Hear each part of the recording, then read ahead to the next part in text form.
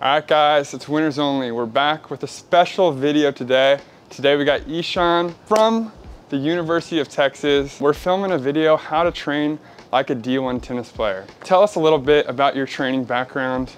I gotta show us transformation pictures. You can see right now, it's a big guy. He came to UT and he was not like that. So tell us a little bit about that. Yeah, so came to UT, like he was mentioning, at 160. And then I kind of fell in love with the gym and working out my sophomore year. So I'm a fifth year now.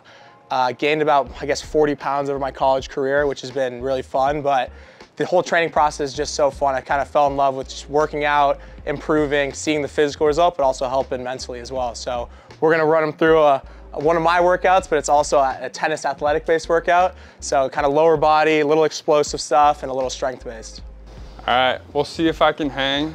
Might be a tough day. It's gonna be a lot of legs, which I'm not excited about, but let's get right into it. Let's start with some bike. Yeah, get a little warm. Let's do it. So what are we starting with? All right, so I figure we're gonna get into a leg day warm up. So I like to do a little bike to start, just to get the legs warm, heart rate up, and then we're probably gonna go into a mobility routine, and then we'll start lifting. So, how's the team looking this year? I think we'll be pretty good this year, dude. So we Final Four'd last year, which was sweet. We had a chance. We were the 1 seed going into the tournament, so we had a chance at winning it all.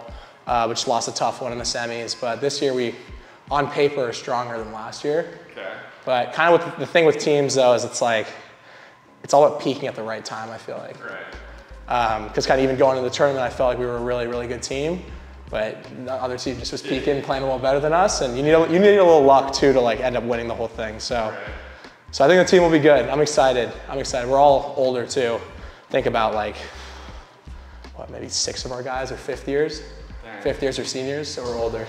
So y'all have won like the #1 ranked guy and 2, right? Mm-hmm. That's got to be some fun stuff to watch and practice and play against. Like, get better at playing those guys. Well, that's the fun part. Just like, even if you're not ranked or whatever, so you can come out and when you get into practice, you can get up for it always, you know? Yeah. You always want to push them and do that, so it's pretty fun. So this is kind of our tennis, what we do as a team on it. Kind of for warming up before matches, before practice and everything. And I really like it because it helps to open up all the lower body areas, hips, glutes, back, and kind of gets you primed to lift as well. Sweet. So yeah, we'll start with some knee hugs, just walking across, real simple, just up to the chest. Then kind of quad stretch here, and then a little bit of a reach at the top.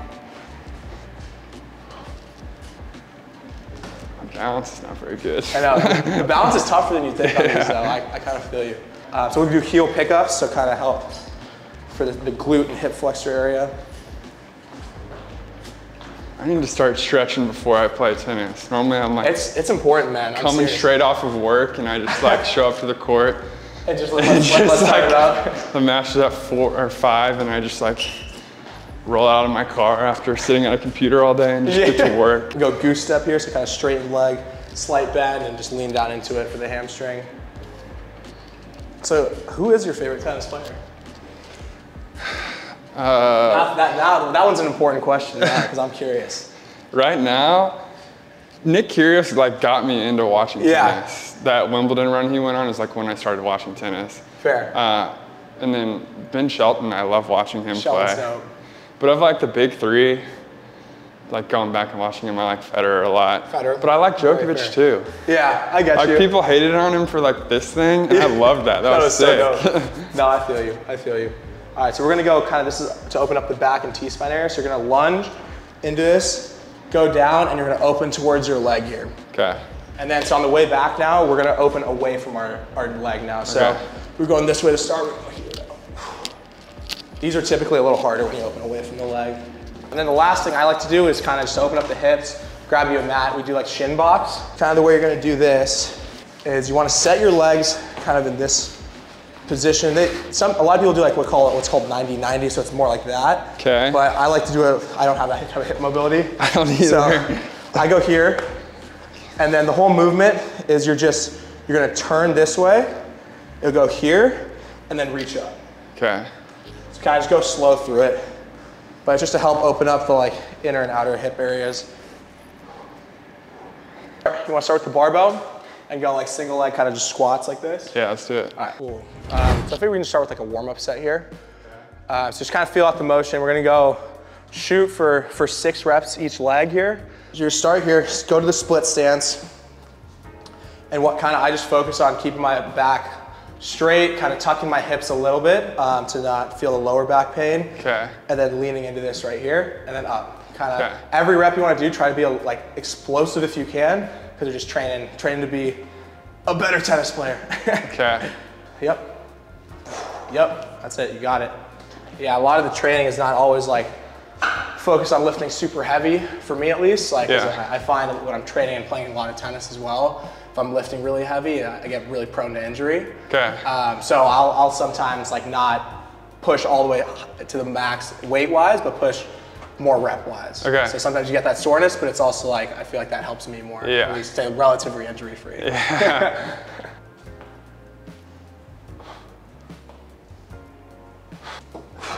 Oh yeah, easy.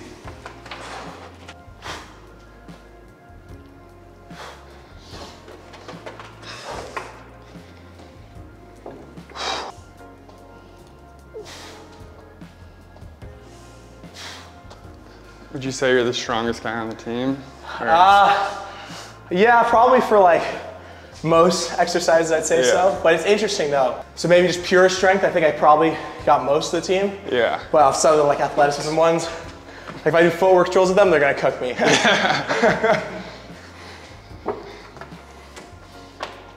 Nice, man. It's so interesting.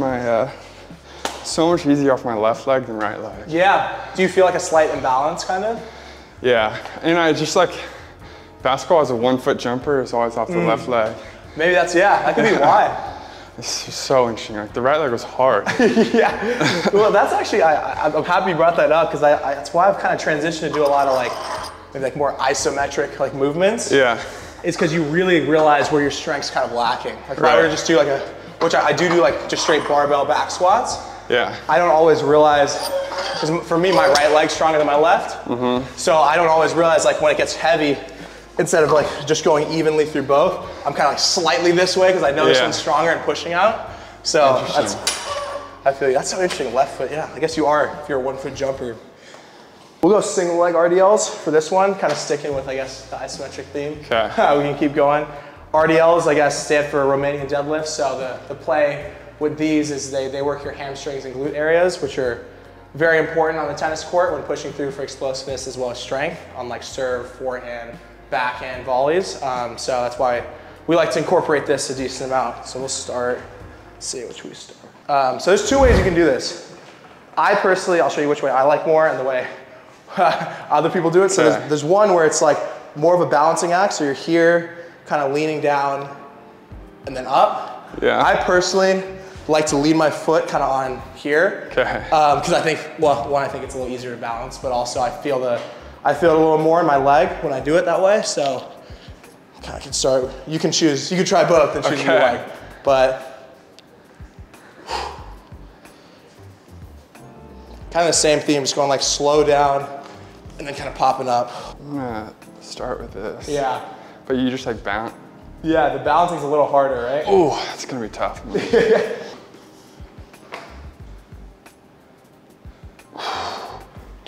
Is that right? Yeah, it looked right to me. I think the main thing, like when you're doing this, is you're trying not to put too much pressure on this foot. It's just like for balance. Okay. And then you want to keep a slight bend in your leg here, so don't want to push too forward. Okay. So kind of like staying maybe somewhere here, and then leaning back. So it's called like a hinge movement. Hinge. Okay. Yeah. I don't know. Let's cut the weight. Do you want to cut the weight a little bit and try it? Yeah. Yeah. Get the. Sometimes what helps me is thinking like I'm leaning, as I'm moving forward, I'm just trying to lean a little back on it. Okay. So instead of like, because I sometimes lose balance when I go here and lean too far forward. So I'm like, when I'm trying to hinge, I'm leaning slightly back. And as I'm doing that, I'm lifting this leg up. Okay. Kind of like that.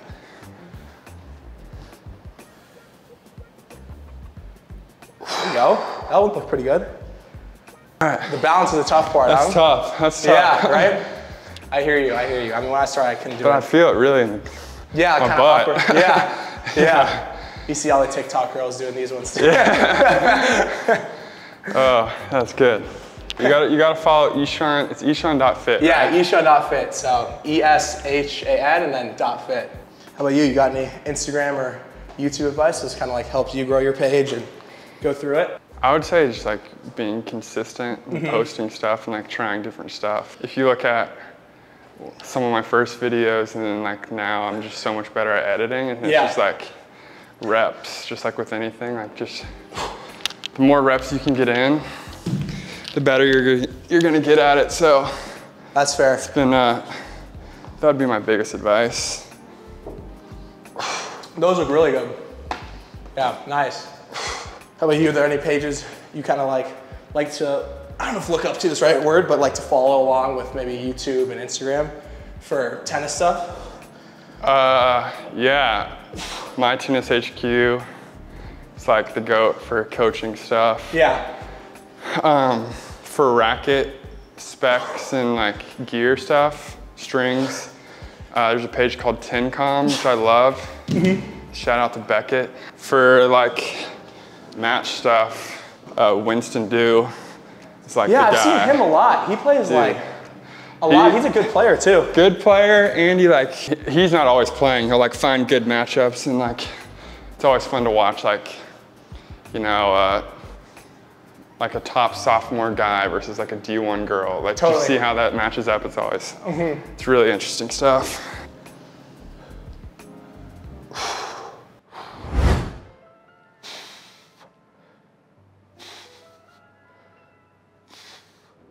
So for these, I like to go kind of like 5 in each direction. So it'll be 5 straight up like this. And then I like to turn my feet inward and then explode because it hits a different part of your calf.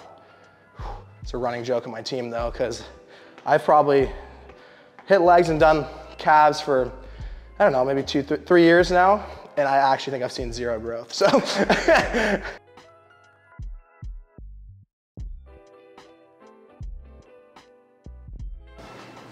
What would your best advice be for aspiring young tennis players? Like, Young tennis players? what should they work on, or what should their main focus be? I guess it depends their goals. So I can speak to mine personally, where I was always trying to go, I wasn't trying to be a professional tennis player, I wanted to be a college tennis player. Yeah. So doing everything I could for that would be obviously focusing on school, because you have to be in a decent academic range for that, depending on your goals, but just kind of being willing to be like a little different and doing that little extra work. People talk about it, like I love listening to podcasts or watching different videos, like one being like Kobe Bryant, of him like he wasn't going out to the clubs always. It was him like being up at 5, 6 a.m., putting that extra work in, because I think that if I could go back, I'd be more consistent with it. Because like, for example, like your YouTube videos, like working out, like playing tennis, it's all about like the little bit, like chipping away at it. And then you see in a year and a half, that's where you make the huge difference. So it's crazy how everyone realizes that later in life. If we all knew that at like 14 years old, I would be so, and you know what I think it is? It's like, I think it's the guys that get that at 13, 14 years old. Actually, this is actually a cool story you guys will like with the tennis page is my teammate Elliot, he traveled like very good, one in the country right now in college, but he always tells this story. He went and played a lot of the ITFs, which are like those international tournaments in the juniors. Yeah. And he said when he was there, he was traveling with his coach and he saw Alcaraz, like, because he's around our age and would do it. But Alcaraz was different. He was coming an hour early, 2 hours early to the site, doing a full dynamic warm up before everything, like completely professional, you know what I mean? Like, and then after his match, sitting there at the facility, breaking it down with his coach, everything like so focused. He's not like all other kids, you know, maybe like crying after your match and not wanting to listen, you know, like. And it was just so different because, I mean, there's a reason you see him on TV now. Like, it was that, like him, that you can see that story. Holger Rune, you can see that story. It's like all those guys that make it. So I think you're right. Everyone realizes it at some point. You just hope it's not too late by the time you realize it. But if you're a young tennis player, you still got time. Tons of time. Some tib raises. Yeah, I mean, these are, I think, essential for all tennis players. So you can do these multiple ways. I do these body weight because I don't have the tib raise like machine. Sometimes they have those, but these are so good because you're playing so much on like a hard surface with tennis that I've been prone to getting shin splints, in both areas. So you can get it here and then as well as inner. So I would get them more like here and it would just be like brutal, like stepping pain, and I was like, okay, I can't do this. So the best ways to do that are one, what we did with the calf raises, strengthen your calves, and then tib raises. And ever since I've started incorporating these, like over the past year, my pain's been pretty much gone. Like sometimes if I'm playing a ton of tennis, it'll act up, but so manageable now. So these are go-tos. I think, another thing I wish I knew, all junior tennis players, there's a saying too, I joke with my friends, girls like big tibs. These burn. Right? I was not expecting these. Yeah, it's weird, right? Because this is just body weight too. We're not even putting Yeah, we're just lifting your toes off the ground.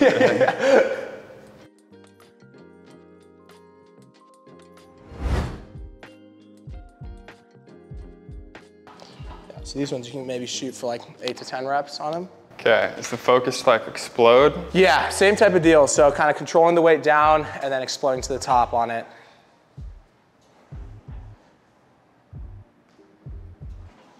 Nice. I think at the end when we do this plyometric movement, it'll be like, since our legs are kind of taxed, yeah, it's gonna it'll be tough, but it'll also be kind of fun.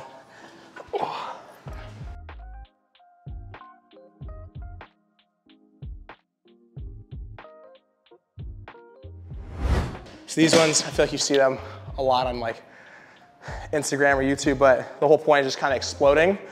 So we're set up like you're gonna do like a single leg kind of squat, and you're gonna go here, and then, and we'll just go for 6. Yeah, I think you're gonna see I'm way better at this side than I am on that side.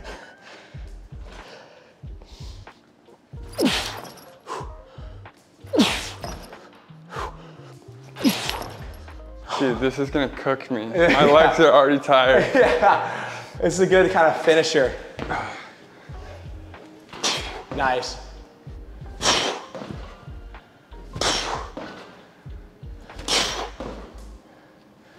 You got bounce, you got bounce. Bunnies.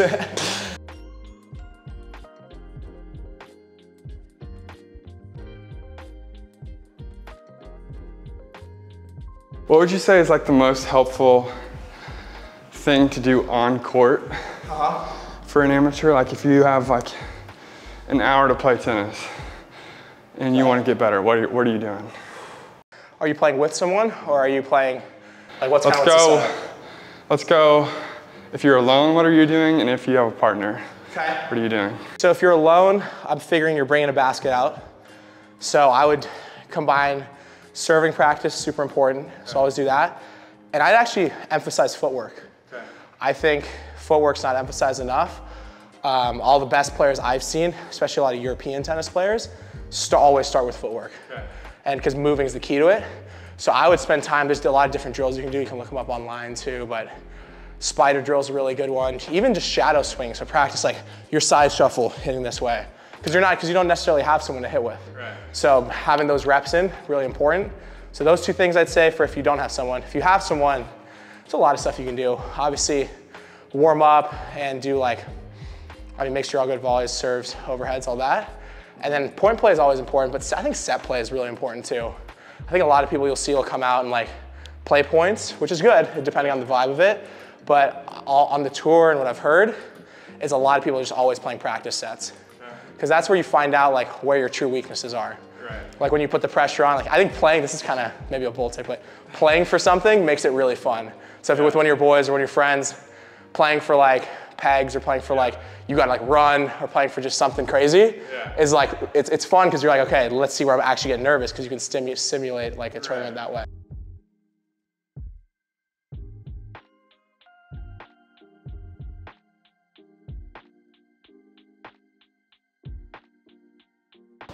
So much higher on my left side, I feel like. I'm flipped, I feel like. Well, that's all I had for the workout. I think we're both pretty tired. All right, guys, that is a wrap. Go follow ishan.fit on Instagram. If you're a young tennis player or someone like me who's just gotten into tennis, want to work out, get the fitness up, follow this workout. It's a tough one. I'm going to be feeling it tomorrow. Any last words? I don't know, thanks for having me out. Really enjoyed it. If you guys do follow, I'm always happy to talk. Reach out to me. about any workout plans or even just tennis-wise. Love to chat about it. So yeah, let us know what you think. If you want to see some upper body stuff, we can come back and do this again. yeah. Anyways, thank y'all for watching. Winners only. Peace.